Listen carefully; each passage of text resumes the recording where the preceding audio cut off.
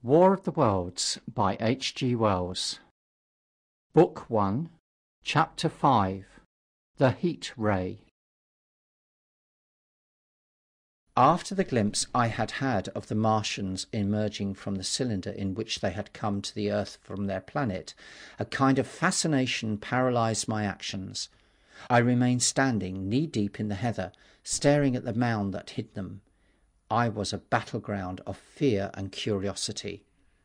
I did not dare to go back towards the pit, but I felt a passionate longing to peer into it. I began walking, therefore, in a big curve, seeking some point of vantage, and continually looking at the sand heaps that hid these newcomers to our earth. Once a leash of thin black whips, like the arms of an octopus, flashed across the sunset, and was immediately withdrawn. And afterwards a thin rod rose, joint by joint, bearing at its apex a circular disc that spun with a wobbling motion. What could be going on there? Most of the spectators had gathered in one or two groups. One a little crowd towards Woking, and the other a knot of people in the direction of Cobham. Evidently they shared my mental conflict. There were few near me. One man I approached. He was, I perceived, a neighbour of mine, though I did not know his name, and accosted him. But it was scarcely a time for articulate conversation. "What ugly brutes!" he said. "Good God, what ugly brutes!" He repeated this over and over again. "Did you see the man in the pit?" I said. But he made no answer to that.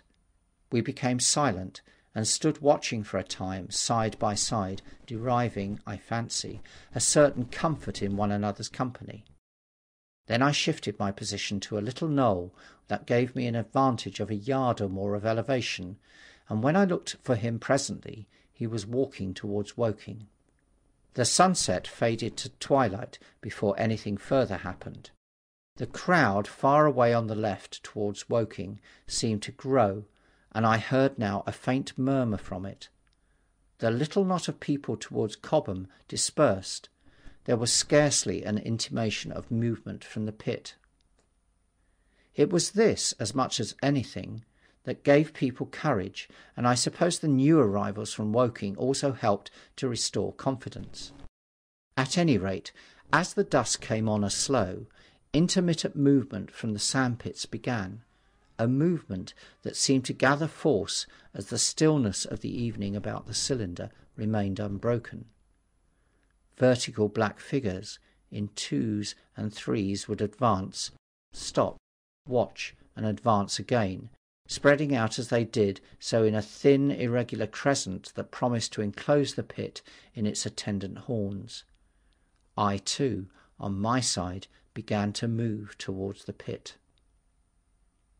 Then I saw some cabmen and others had walked boldly into the sandpits, and heard the clatter of hoofs and the grind of wheels.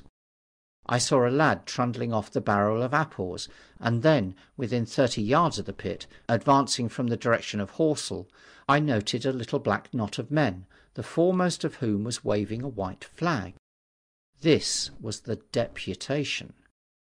There had been a hasty consultation, and since the Martians were evidently, in spite of their repulsive forms, intelligent creatures, it had been resolved to show them, by approaching them with signals, that we too were intelligent. Flutter, flutter went the flag, first to the right, then to the left. It was too far for me to recognise anyone there, but afterwards I learned that Ogilvy, Stent, and Henderson were with others in this attempt at communication. This little group had in its advance dragged inward, so to speak, the circumference of the now almost complete circle of people, and a number of dim black figures followed at a discreet distance. Suddenly there was a flash of light, and a quantity of luminous greenish smoke came out of the pit in 3 distinct puffs, which drove up, one after the other, straight into the still air. This smoke, or flame perhaps would be the better word for it, was so bright that the deep blue sky overhead and the hazy stretches of brown common towards Chertsey, set with black pine trees, seemed to darken abruptly as these puffs arose, and to remain the darker after the dispersal. At the same time a faint hissing sound became audible. Beyond the pit stood the little wedge of people with the white flag at its apex, arrested by these phenomena, a little knot of small, vertical black shapes upon the black ground. As the green smoke arose, their faces flashed out pallid green, and faded again as it vanished. Then slowly the hissing passed into a humming, into a long, loud, droning noise.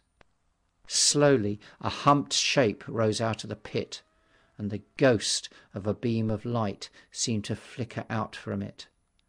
Forthwith flashes of actual flame, a bright glare leaping from one to another, sprang from the scattered group of men. It was as if some invisible jet impinged upon them and flashed into white flame. It was as if each man was suddenly and momentarily turned into fire. Then, by the light of their own destruction, I saw them staggering and falling, and their supporters turning to run. I stood staring, not as yet realizing that this was death leaping from man to man in that little distant crowd. All I felt was that it was something very strange, an almost noiseless and blinding flash of light, and a man fell headlong and lay still. And as the unseen shaft of heat passed over them, pine trees burst into fire, and every dry furze bush became with one dull thud a mass of flames. And far away towards Knapp Hill I saw flashes of trees and hedges and wooden buildings suddenly set alight. It was sweeping round swiftly and steadily, this flaming death, this invisible, inevitable sword of heat. I perceived it coming towards me by the flashing bushes it touched, and was too astounded and stupefied to stir. I heard the crackle of fire in the sandpits, and the sudden squeal of a horse that was suddenly stilled. Then it was as if an invisible yet intensely heated figure were drawn through the heather between me and the Martians, and all along a curving line beyond the sandpits the dark ground smoked and crackled. Something fell with a crash far away to the left, where the road from Working Station opens out on the common. Forthwith the hissing and humming ceased, and the black dome-like object sank slowly out of sight into the pit. All of this had happened with such swiftness that I had stopped motionless, dumbfounded and dazzled by the flashes of light. Had that death swept through a full circle, it must have inevitably slain me in my surprise. But it passed and spared me, and left the night about me suddenly dark and unfamiliar.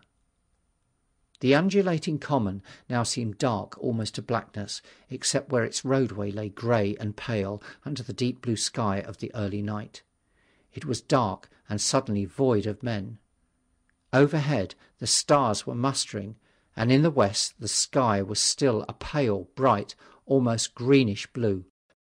The tops of the pine trees and the roofs of Horsell came out sharp and black against the western afterglow. The Martians and their appliances were altogether invisible, save for that thin mast upon which their restless mirror wobbled. Patches of bush and isolated trees here and there smoked and glowed still, and the houses towards Woking Station were sending up spires of flame into the stillness of the evening air. Nothing was changed save for that and a terrible astonishment. The little group of black specks with the flag of white had been swept out of existence, and the stillness of the evening, so it seemed to me, had scarcely been broken. It came to me that I was upon this dark common, helpless, unprotected, and alone.